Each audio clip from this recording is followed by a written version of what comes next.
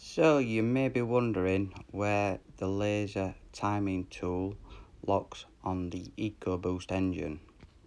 Well, in this video I'm going to show you how it's done. Here's a breakdown of all the tools in the kit.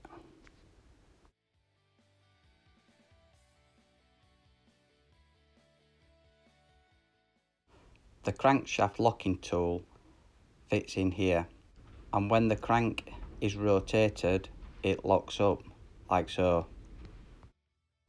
Then the crankshaft pulley has a little hole just here, and the pin locates to lock the pulley. Then the camshaft lobes can be locked off using these two tools. The engine is now timed and locked correctly. In order to securely lock the crankshaft, we need to remove the starter motor, and then the final tool is fitted here.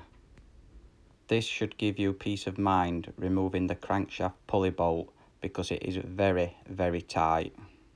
Now the timing belt can be changed and the tensioner, including the oil pump belt, which I highly recommend changing at this stage.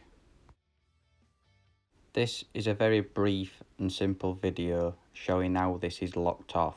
If you want to watch the full video, that includes the full strip down and rebuild, I have put a link here with some more informative Ecoboost tutorials.